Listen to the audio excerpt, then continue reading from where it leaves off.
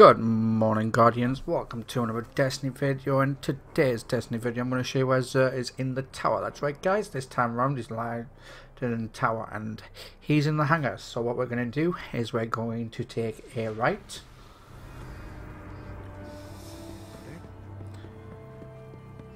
Keep going all the way around. Why are you not running faster, Warlock? There we go.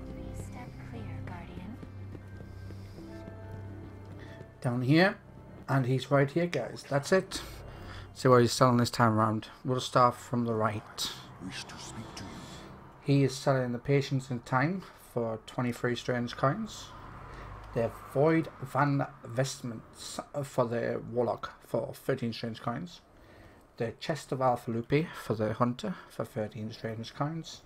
The Immortality Fist for the Titan for 13 strange coins, and a legacy engram for anything from year 1 that you don't have, helmet wise, for 29 strange coins. He is selling the prototype for the Truth Ornament, and he is selling the I have no idea how to say that one. Anyway, it's for the Invective. All the same consumables, guys. Everything exactly the same. 3 of coins works every 3 strikes, every 3 crucible matches. Just pop one whenever. And that's it, guys. That's all he has in his inventory this time around. If you like what you see, please like and subscribe, and I will see you on the next one. Till next time, Guardians.